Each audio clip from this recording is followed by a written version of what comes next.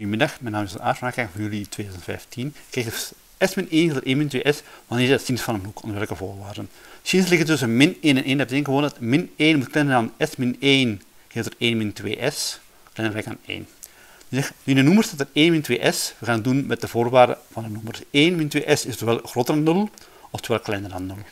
Ja. In dit geval groter of gelijk aan 0, of groter of gelijk aan 0, dat betekent dat s kleiner dan 1 tweede. Ja. Dan kun je gewoon, hier wordt s groter dan 1 tweede in het tweede geval. Ja. In dit geval kun je gewoon de tekens op blijven staan. Dan krijg je 2s plus min 1, dus 2s min 1 is kleiner of gelijk aan s min 1, is kleiner of gelijk aan s min 2s. Gewoon tekens blijven houden. Dit hier, als eerste oplossing krijg je dan hier s is kleiner of gelijk aan 0.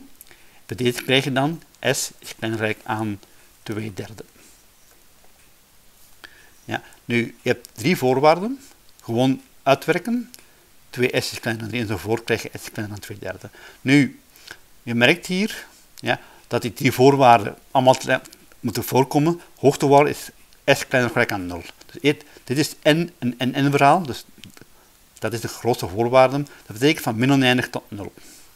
Ja. Tweede voorwaarde, als kleiner dan is, dan worden de tekens omgekeerd. Dan krijg je dus min 1 s min 2s groter of gelijk aan s min 1, groter of gelijk aan 1 min 2s. Dat betekent gewoon dat de voorwaarden worden omgekeerd. Hier krijg je dan s.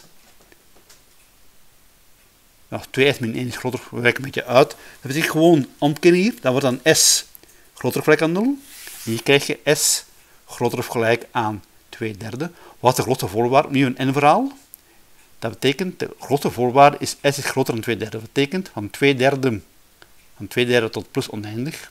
En dat is, als je goed merkt, die twee samen zijn oplossing D in je oplossing. Dank voor de aandacht en bedankt.